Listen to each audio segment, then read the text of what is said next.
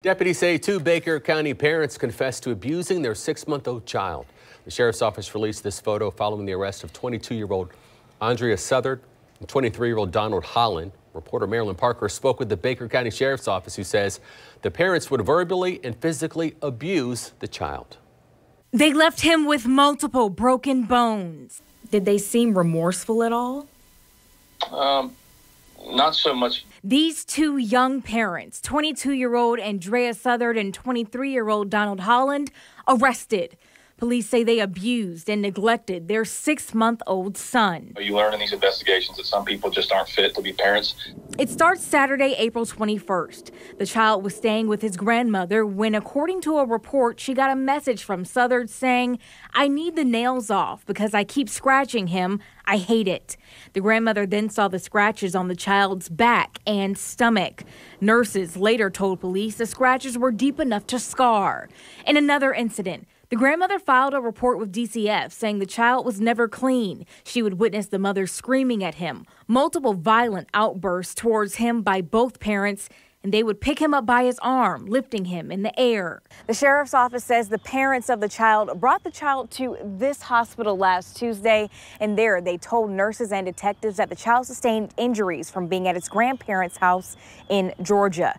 Initially, detectives thought that the child had a dislocated elbow and a broken arm. The child had to be transported to Wolfson's Hospital, where detectives learned the child had 6 broken bones, some of them old, some of them recent. The doctor's report showed the child's injuries likely happened at the same time. The injury to his arm was from someone pulling and twisting it. Both legs were broken, but appeared to be healing and were between 2 and 4 weeks old. What was their demeanor like during their confession?